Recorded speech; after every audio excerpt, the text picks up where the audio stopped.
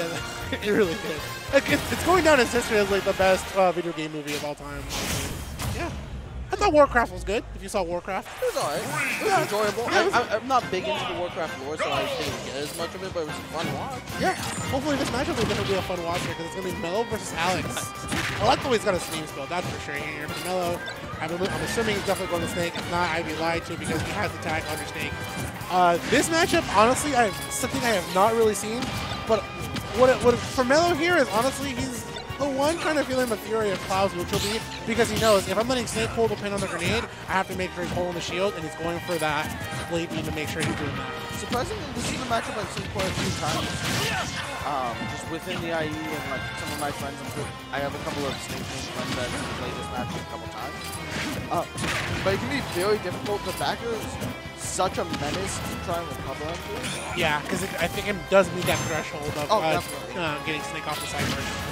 Definitely, and the limit burning right there on the grenade is a neutral grab. That's kind of one of those things you have to respect to if you're grenade. It is going to finish up the grenade, and unfortunately didn't hit it. I like it. He's trying to set that back up, but unfortunately he was aiming a little bit too high. Up your shield.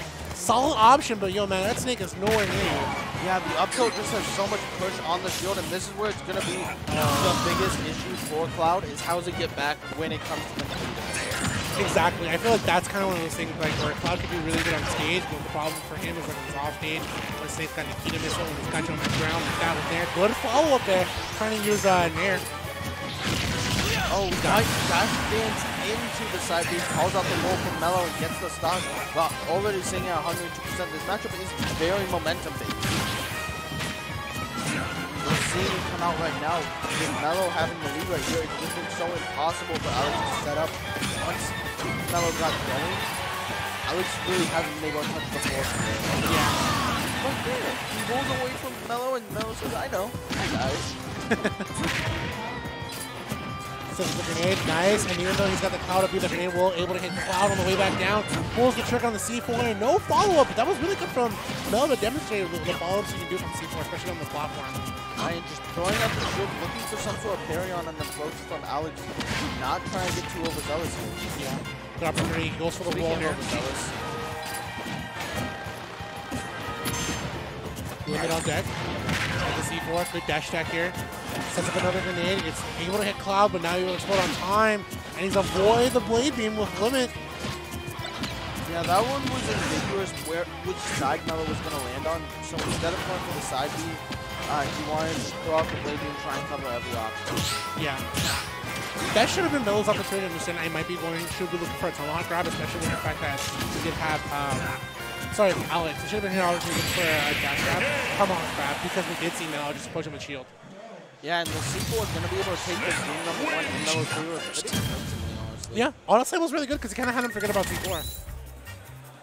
Yeah, I mean, when Snake's so busy fighting you CQC like that, throwing all these grenades and hitboxes out, it's real difficult for you to actually keep track of where the C4 was if you're not super familiar with it. Yeah, and on certain stages, it's really hard to see this, the actual C4. Yeah, the C4. Even though it's VP, because there's so much going on the stage. I think like Battlefield, it's really hard to see as well.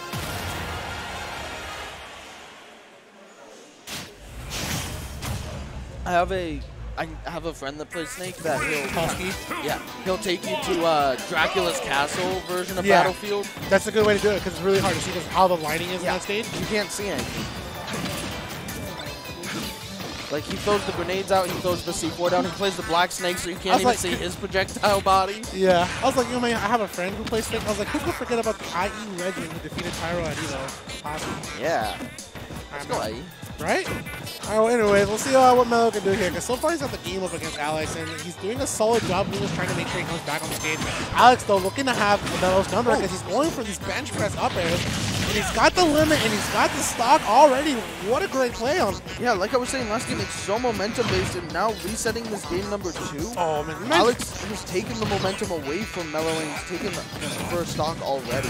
That was good. Goes for the death smash because he's looking to cover that option. If he goes for neutral get up or jump get up, he has it covered with the napalm. So at this point, ALYX might be going for a roll, and he had that read really well. Oh, up the shield with the limit. A lot of damage on the deck right there for ALYX. the opportunity to go for Nikita here. Send him right back in and put him to the other side.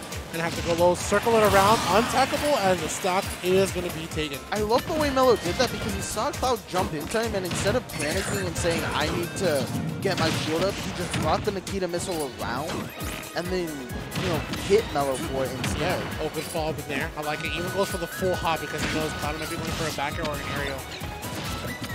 Good shield. I like it. Sees the spacing and he finds a grab here. Sets him right back on the stage. Gets the get-up attack option. He knows he was going to be pulling that up because Snake likes to follow up from that.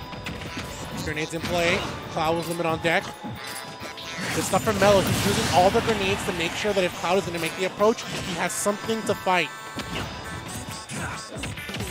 Grab right here for ALYX. Throws him off stage with the back throw. Looking to just make it hell for Melo to land, but Melo able to find his way down, gets an F-throw, and forces ALYX back off stage now. He's in his head. He can't go anywhere. Yeah.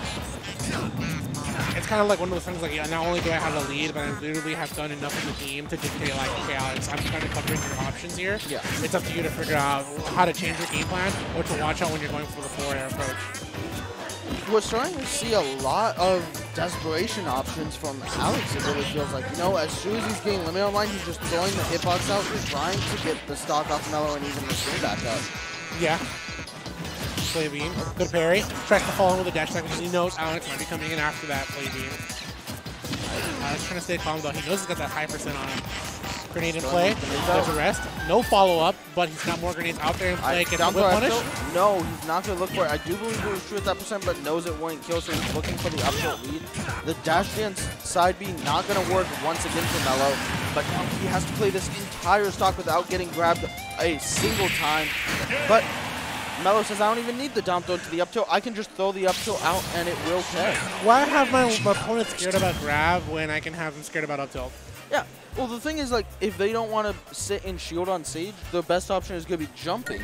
But yeah. If they burn their double jump like that and you get under them, what can they do about up tilt aside from get hit with it, really? Couldn't have said it better myself. That's why I said it. Yeah, that's why you said it, man.